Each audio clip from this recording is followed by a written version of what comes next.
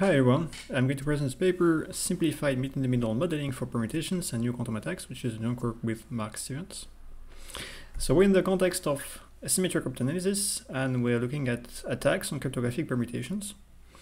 And the problem we're trying to solve is finding an input x which has some relation with the output p of x. For example, you could say x equal p of x, and this would be a fixed point of p.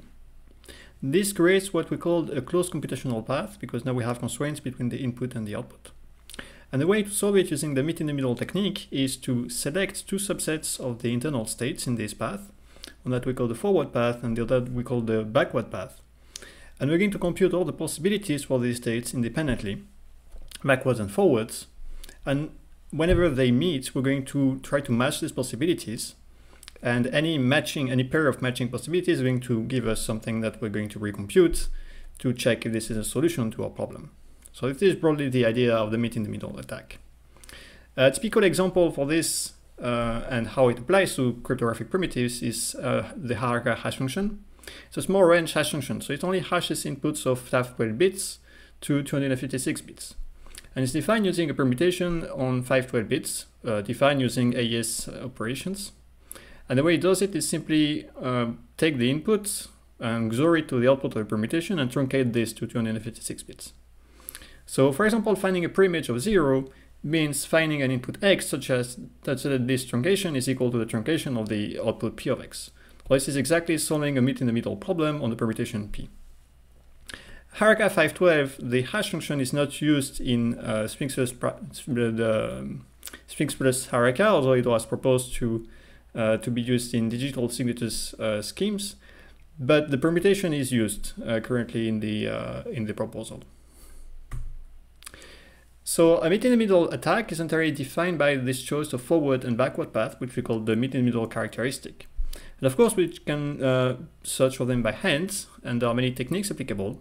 The problem is that this path can become quite complicated, especially for example like hierarchy. So here is an example. The alternative to finding this by hand is to use an automatic tool. This is a more recent idea. So what we're going to do is we model a space of possible meet-in-the-middle characteristics, and then we search the best of them and one that gives us an attack using an automatic tool. So what we say is searching for the meet-in-the-middle attack becomes a problem of optimization. We want to optimize the attack complexity on a search space, which is the space of acceptable forward and backward path. So at Eurocrypt 21, Bao et al. Showed that you could reduce this to an MILP problem, mixed integer linear programming. And they had a modeling that allows to target all AES-like hash functions, so all hash functions that use operations like in the AES. But the modeling is very complex. The reason is that it's defined using propagation rules, so there are many rules actually to define for all the different operations that we use. So in our paper, we went into a different direction. We actually restricted our study to permutations. So the difference is that now we don't have any degree of freedom in the key schedule because it's only a permutation. So there is something that simplifies a lot in that. But it turns out that using this restricted setting, you could expand this to more than AES-like permutations and introduce an MILP model, still based on MILP, but which is very simple. And in this model, we also include quantum attacks. So we define quantum meet-in-the-middle attacks and include them as a new optimization goal. Well, this allows us to find new either improved classical attacks or quantum attacks on several primitives, such as reduced from AES and hierarchy, of course. So as an example, we can have a look at the attacks on hierarchy 512. It's actually already known since Eurocrypt 21 that hierarchy 512 is broken. There is a preimage attack on this hash function, which is runs in time to the 240 instead of to the 256, and it has a memory complexity of 2 to the 128. Now in our paper, we don't reduce this time complexity, but we show that with a different characteristic, we could reduce the memory down to 2 to the 16, which is very small.